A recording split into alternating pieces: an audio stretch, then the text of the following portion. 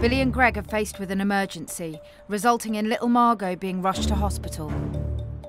We was at Greg's sister's having lunch, and Margot wasn't 100% that day, had flushed cheeks. She could have been TVing, like, sort of nothing out the ordinary. The kids were having some food. I turned round and Margot had gone completely, like, stiff. Straight away, I grabbed her out the high chair. All I remember is me screaming, "Someone help me."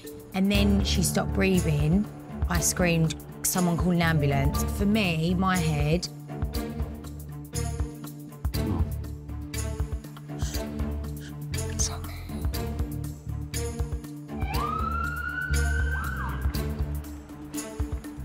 When we got to the hospital, they said that she'd had a febrile seizure where basically her temperature had spiked so quickly.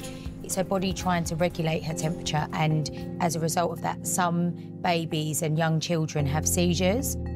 Feeling better now? Yeah? Once we was in the hospital, I definitely felt like I was in the right place where I needed to be. And Margot come round by then as well? Yeah, it just made me feel a little bit more reassured. And she's feeling a lot better, aren't you, Margot? After 6 hours in A&E, the doctors have sent us home and asked us just to keep an eye on Margot.